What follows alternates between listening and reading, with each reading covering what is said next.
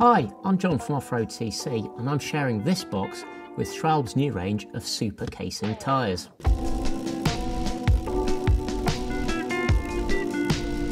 Right, so Schwalbe has had a fairly big overhaul of their entire tyre range, whether that's from their downhill tyres all the way to their cross-country racing stuff. And that's been in aid of trying to simplify what sort of casing you need for what sort of job. So before, although some stuff was fairly self-apparent, like downhill, that was downhill casings, then super gravity for your enduro, super gravity style riding. When we got to the other end of the spectrum, there are a whole load of different kind of trail and cross-country type options, and now they've simplified that into just 5 things, all of them super. So now you've got super downhill, super gravity, that's like your enduro hard riding, super trail, so that's kind of like all mountain type stuff, super ground, which is kind of hard cross-country, dare I say it, down-country style riding, and then super race, which is the lightest and fastest casings that they've got. So each of those casings has something different, and I think we'll start off with the super downhill.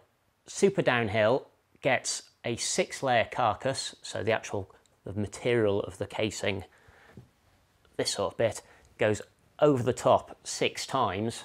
But then, in addition to that, it's actually got dual apex sidewall protection. So just on the sidewall here, there's another insert that helps toughen up that.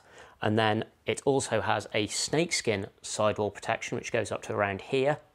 And then it has a bead chafer, which sits there, and that's to kind of help it seal tubelessly, and also to give it some pinch protection. When you absolutely bottom it out, there's just like a little bit more material there to help cushion your rim. Now, moving on to super gravity, of which these are they. This has a 4-layer carcass, so instead of going over 6 times, it now goes over 4 times. But the big difference here is that its snakeskin layer doesn't just go up the sidewall, it goes all the way over. So snakeskin is sort of like a cut-resistant kind of polymer layer that's stuck in there. So this has that all the way over there.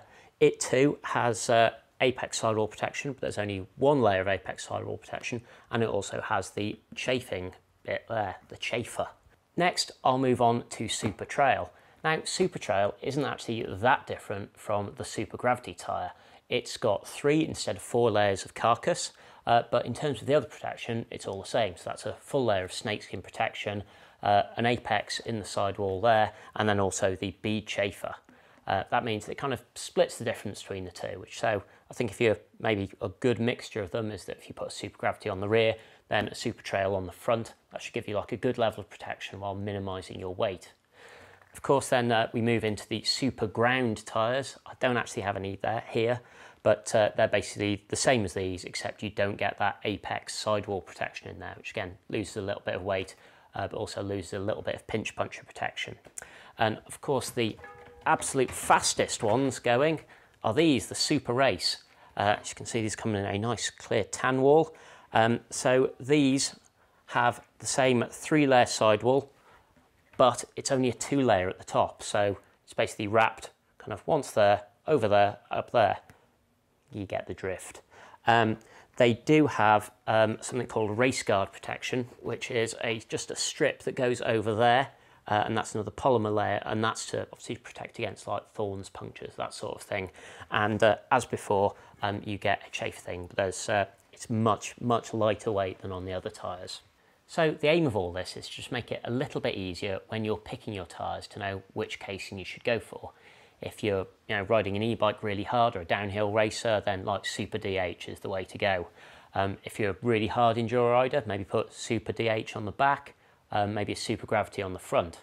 All-round enduro riding, big mountain stuff, maybe super gravity all over. That's actually what I've been running on my bike since these tyres turned up, with a new Big Betty and a Magic Mary on the front. It's been really good, casing feels really good, there's oodles of grip.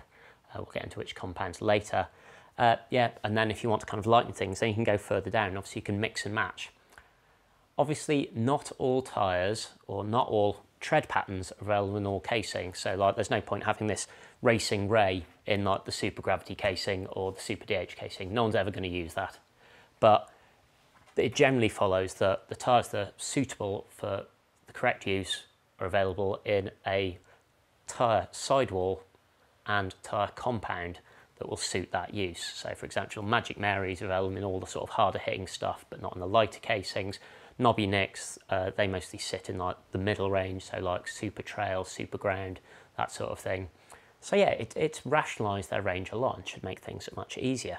I got out all the measuring tools earlier. So this is a durometer meter. So it basically tells you how hard tyre rubber is, which gives you a good idea of how grippy that rubber will be. And obviously it's very hard to measure, and that's not the only way that grip is affected on a tyre, because obviously it's the rebound of the rubber, and this just measures pretty much the surface layer of the rubber, how hard that is. And obviously you've got a lot to do with the construction and casing underneath that rubber, or the outer layer of rubber, which will have a big impact on grip. But it gives you like a good rough idea. So anyway, these super gravity tyres I've got here, they came up at about a 50A durometer. The super trail tyres, they came up around 50A, and these came up, or the super race, they came up as about 60A all over. So that kind of tracks all through. It's a similar story with sidewall thickness. So I've tried to measure them all. Actually, it's very hard with this tool to measure the top of the casings. I can't get it over there without cutting the tyres up, and I don't want to do that just yet. I need to ride them first. But I've been measuring the sidewall here and getting this little thing on it. And you can just put that in and start measuring there. So I've been trying to get it above that chafer layer there. That gives you a good idea of roughly how thick the sidewall is. And again, these are very vague measurements, and making tyres is not a precise art. So the measurements actually, depending on which point you take them around the tyre, they do actually vary quite a bit, but it gives you a rough idea of like basically how burly the sidewall is. So on these super gravity tyres, it's roughly coming up as around 1.7 mil thick, just on this bit of the sidewall here. On these ones, it's a little bit thinner, which is around like 1.1. Again, it's hard to know. And then, as you'd expect, these puppies are the thinnest, coming up around like 1 mil or so. It's really interesting to note, you can feel the different protections they've got in here. So for example, I'm not sure if you'll be able to see this on the camera, but you can see that there, that little bead there. I'm pretty sure this here is the chafer. And then on that, you've got the apex protection just up here. And then on the top, you can feel there's different layers there. So it's all very interesting. You'll also be pleased to learn that the tyres now measure up exactly as they should do. So this is a knobby nick, or new knobby nick in a 2.6. Let's see how much it measures across the knobs, and lo and behold, it's about 2.6. That's on a 30mm rim. And if I go to this, which is a 2.4 Big Betty, the other new tyre in the range, lo and behold, it too is about a 2.4. Magic, who'd have thunk? So there have also been some changes and updates to tyres, namely the Big Betty, which is a big gravity tyre, and the knobby nick, which most trail riders will be familiar with. The knobby nick has got a bit more aggressive. Schwalbe say that there's better clearing in the mud. Apparently it's got more stability, and I don't actually have a knobby nick here to compare, or an old knobby nick to compare it to, but it's looking really good. Like nice evenly spaced shoulders, like with a good bit of strength in them. Same with the top, and it will now come in the super ground and super trail casings, and you can get it in Addicts Soft, which is a bit softer, or like this one, which is Addicts Speed Grip. So again, pick your casing, pick your compound, you should get a good front or rear tyre out of a knobby nick.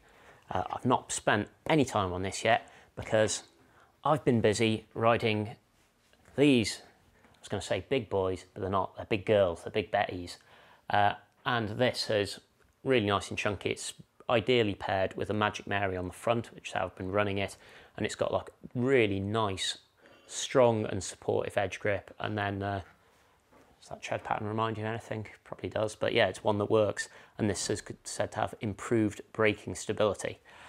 I will say this is in the relatively soft Addicts Soft compound, as well as being in the super gravity casing, and it's put up really well. It's been really dry here, been riding it quite hard, obviously lots of braking going on, and the tyre edges are still in very good shape.